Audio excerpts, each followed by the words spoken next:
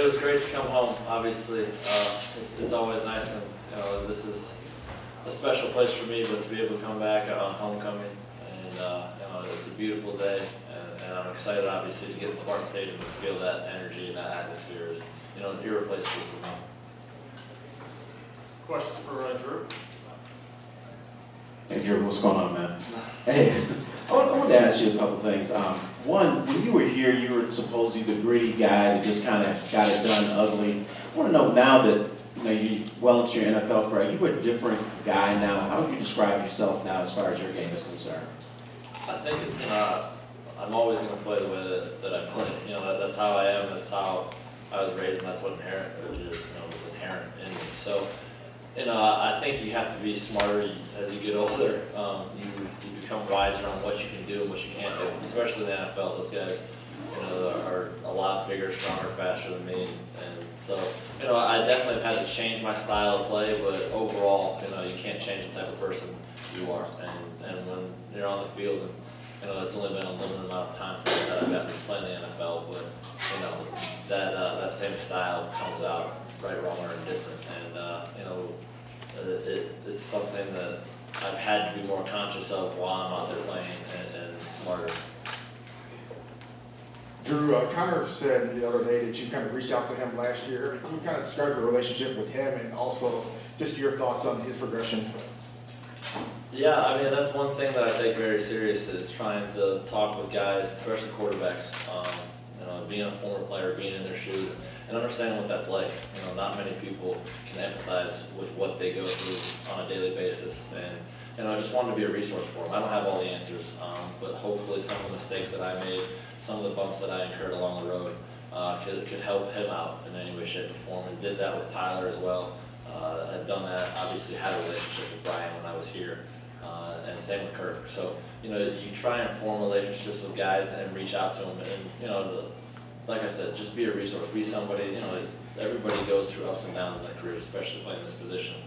So just want to be somebody that, encourages them, lets them know that, to continue to do what they're doing, and, ultimately, you're the leader of this team. They take on the identity that you have, and Connor's done a great job of that as he's taken over and felt more comfortable in that leadership role and done a tremendous job with it, obviously, all the way through last year, but you can see this year, as well. He's a different guy out there in regards to how people look at him, how he's viewed, and the onus is on him to take this team to where it wants to go. Hey Drew, how's it going? Oh, good, how are you? Good, good. Can you compare and contrast Spartan Stadium when you were here compared to this new facility, and what are your thoughts about I think this is the old locker room that we're standing in. I missed the trailer, and this is a gorgeous facility. I got a chance to see it for the first time today, but it's a long time coming. I think it's a testament to Coach D and what he's been able to accomplish within his short period of time here.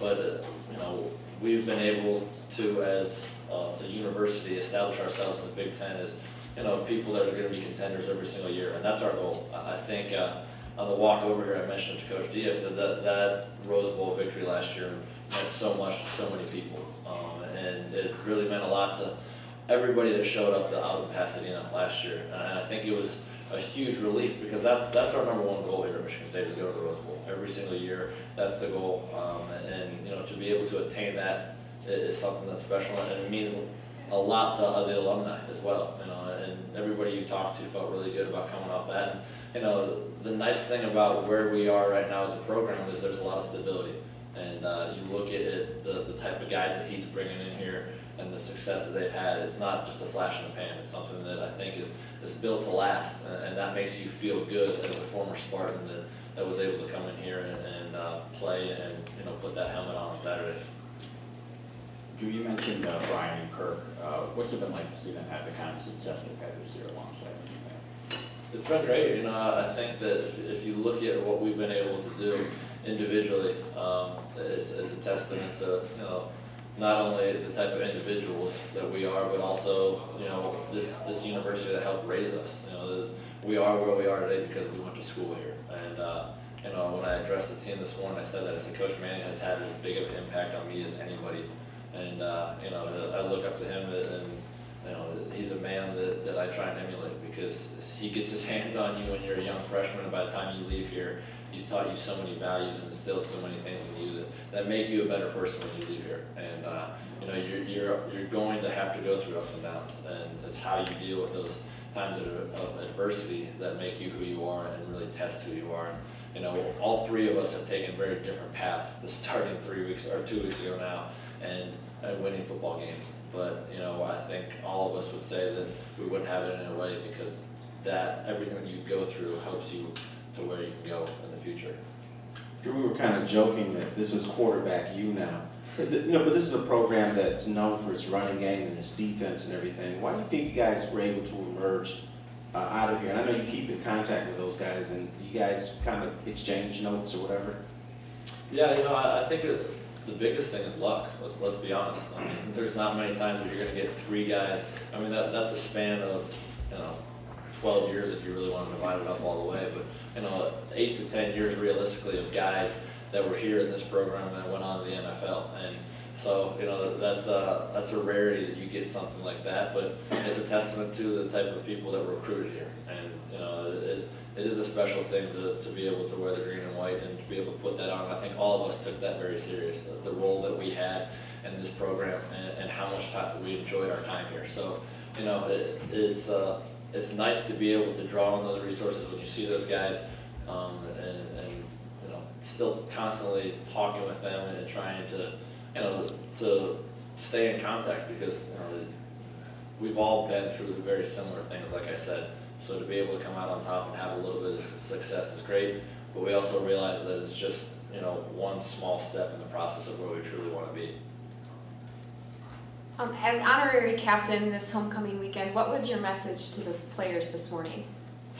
When I get a chance to do stuff like that, I try and keep it really simple. And when I talk with people, I want people to walk away and have something that they can take away from the conversation. I just said, there's 2 things that have allowed me to get to where I am. And I said it has nothing to do with anything physical or anything like that. It's your attitude and your effort. And that will take you much further than anything else. And if you approach every day and worry about the stuff that you have control over, you're going to be a lot better. And it took me a while to learn that. I'd be lying if I said that it didn't. But again, after I realized those things, everything else seemed to become a little bit easier. And I just told them to not take a single second for granted. And it's obviously, being an older guy now, sitting there, it's easier to say, because when you're in college and you're young and you're having fun, you don't realize it. But we had a lot of former captains in that room today, and it was awesome to see young, old, everybody come back. And we all share that common bond of being a Spartan, and that's something that can never be broken. You didn't have the kind of success that they're having now when you played here, but as a former player, not that far removed, do you feel like you had a role in building this program like the way it is? No, to be honest with you, I think that like I said, it changed. I think that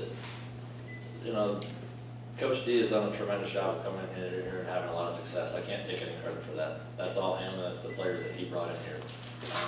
We did some really good things while I was here with John L. Smith. I'll stand by that man until the day I die, because he had to endure a lot. He went through a lot behind the scenes that people didn't necessarily see, and he's another person that I owe a lot to. And he had to take the fall for some things, but he came in a difficult situation. I came in under Bobby Williams, and there was a lot of turmoil at that time. But he did it with the utmost class. He took a lot of pressure off of his players to allow them to go play. But I can't take credit for anything that's going on here right now. That's all Coach D. That, like I said, that's what he's been able to do.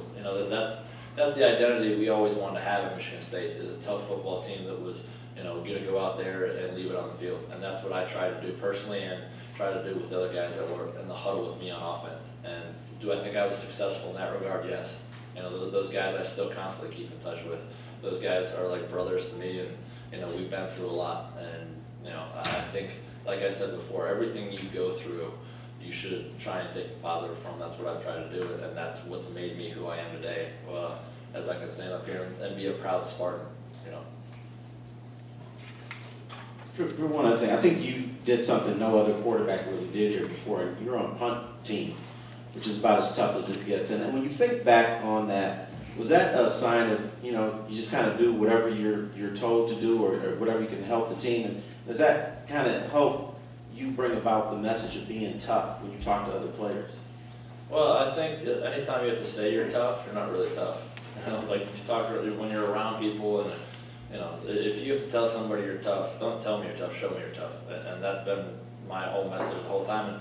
And you know, talking with those guys that went in line with what you were saying, I couldn't tell you my stats while I was here. I couldn't tell you any of that stuff. You know, I could tell you every single guy, where he was from, my memories with him. And I can tell you that I had 14 tackles on special teams my redshirt freshman year. You know, that showed the guys around me how much it meant to me to be able to put that uniform on. And you know, that was some of the proudest moments of my time here, because everybody kind of looked at me, and when they threw me out there, it was kind of a joke. And then all of a sudden I hit somebody in the mouth, and I'm like, wow, this kid's taking it kind of serious. And you know, that was my whole mindset. Anything that I could do to help the team, that's just kind of how I was, you know, made, how I was taught to do things in life, that whatever your role is, go out and do it to the best of your ability. And you know, I wasn't the starting quarterback then, and you know, I went out there and enjoyed playing special teams, thought that I could help the team. And you know, I think also having to overcome that ACL tear, you know, made me a stronger person too. There was a point in time going into my redshirt freshman year where I didn't know if I was going to be able to play football again. I was doing everything in my power, and my knee wasn't responding. And you know, luckily, by the grace of God and Sally Noble,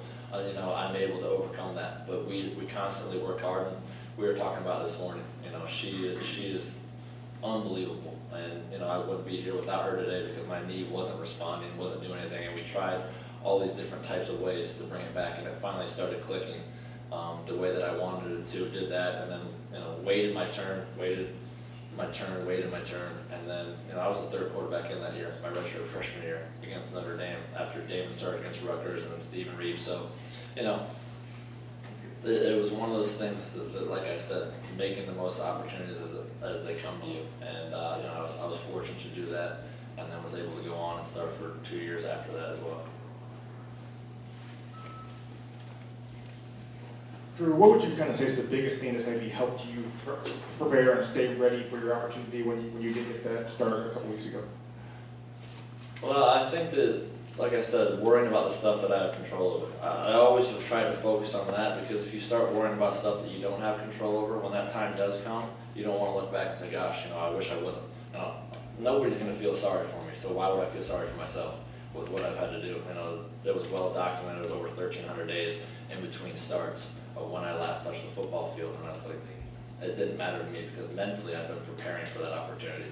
I knew that, you know, I was going to do everything within my power on a weekly basis to be able to go out there and, you know, maybe I don't ever touch the field, but as soon as wide receivers are coming off the field, as soon as I have an opportunity to see something, I stay in tune. You know, I'm fortunate to have a good relationship with our head coach and our offensive coordinator, so I can go up and talk to them throughout the course of the game. Hey, what do you think about getting to this play? This is the coverage. This is what we have the game plan. So knowing all that, staying in tune. You know, this is a job. This is what I do for a living now. So, you know, it would be doing an injustice to not only the team, but myself and my family, because this is how I provide for them. And, you know, I take that job very seriously, and I want to make the most of that opportunity when it comes. And, you know, usually if you go 4 years between a start, you're usually not in the NFL. And if you get a chance to do it and you don't have success, they're going to try and find somebody to replace you. That's how this league works. They're always trying to find somebody to replace you. And I'm cognizant of that. I'm aware of that. But at the same time, I'm not giving my job up easily.